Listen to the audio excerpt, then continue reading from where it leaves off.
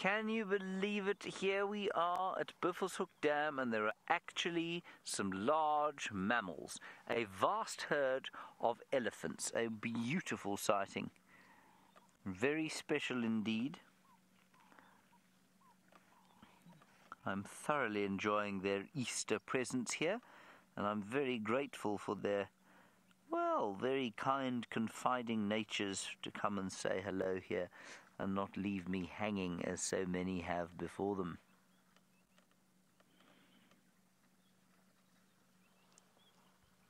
Isn't that lovely? Sort of three distinct groups that we have there. I suspect led all by one big female, although this is quite a nice indicator of how a big herd like this can split up into three smaller ones. And they are having a wonderful drink. They've obviously been waiting for this for some time. Now, so often I was a little bit worried. They come down, they drink in sort of 1 minute. They'll be shove water down their throats and then get up and disappear. And thankfully this lot are spending a little bit more time here. That's wonderful.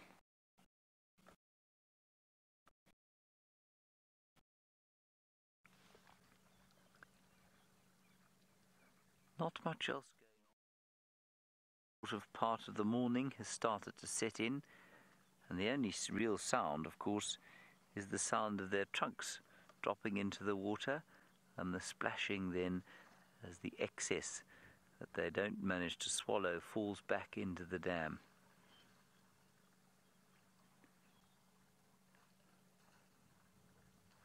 They really are having the best time. And I don't think there's going to be too much in the way of swimming on account of the temperature. I don't think it's warmed up much since the beginning of this morning, and certainly the the sort of relatively icy temperature is being brought on by a wind coming from the southeast, which tells me that yes, this is a cold front that's coming through here, and I think it's probably still not much more than 16 degrees Celsius or so. No doubt the final control will tell me it's 35 or something like that.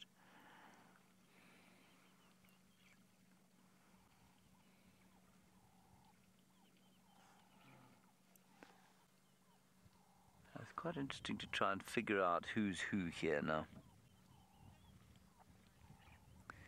Apparently it's 66 degrees Fahrenheit, 19 degrees Celsius at the moment. Well, it might be without the wind, I suppose.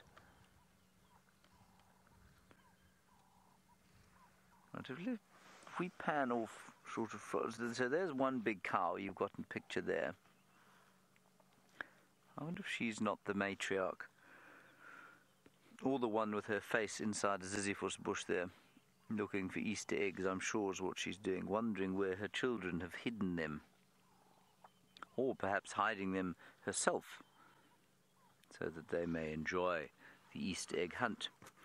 I don't know how many of you still have Easter egg hunts. I certainly, if I'm anywhere near my family, I insist upon it. My father was very distressed yesterday when I spoke to him on the telephone. In fact, he sounded positively bereft, because my mother said that she wasn't going to give him an Easter egg hunt this year, which he thought was an absolute travesty of justice.